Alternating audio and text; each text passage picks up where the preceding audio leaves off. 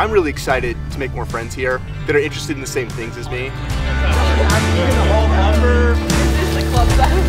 Like my friend Eli was saying, like, I'm ready to make new friends, and, like, be out in nature and stuff. Like, he's hammocking, man, I wish I did that. Like, anything making you nervous? No. The only thing that's going to make me nervous if I miss a good wildlife shot.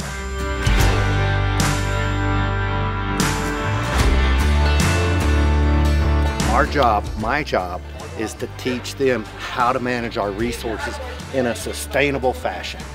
And at the end of the day, if I make that happen, I'm passionate about working with these young people. I live for it.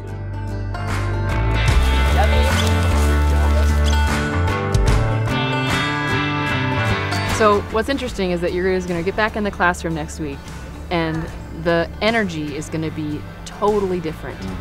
And there were a lot of people that signed up to go to this weekend that bailed at the last minute or were never planning on going. And not to say that they're going to be left out of that, but they're going to feel the change in that energy in those relationships. And it's going to be palpable. This is something real to them. It's something tangible. It's not just book learning, not just a PowerPoint slide on the screen in the campus-based classroom. So it's really a real experience that's genuine for them, and it's changing, it's life-changing.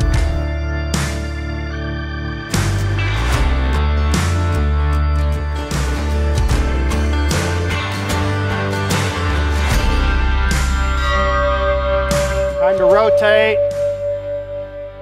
When we were talking about pollution down by the beach and we were talking about human impacts, and then just thinking about how long-term these impacts are going to be on the environment, it makes me want to manage our resources a little better.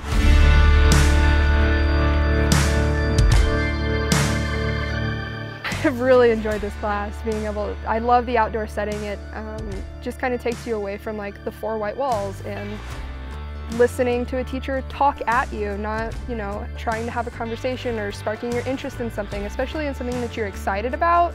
It puts you in a different mindset. Yeah, looking around at who's got the best bed head first. I did look at your hair.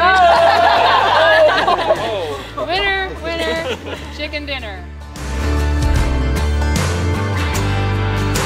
I don't think that we're inheriting this land from our fathers and our forefathers. I think that we're borrowing it from our children, so I want to make it better.